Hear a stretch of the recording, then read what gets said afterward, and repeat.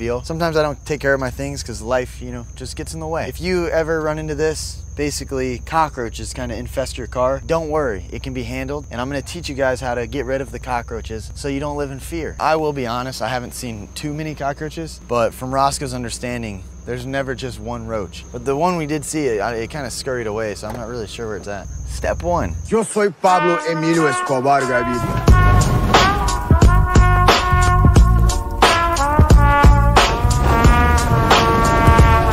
Plata o plomo.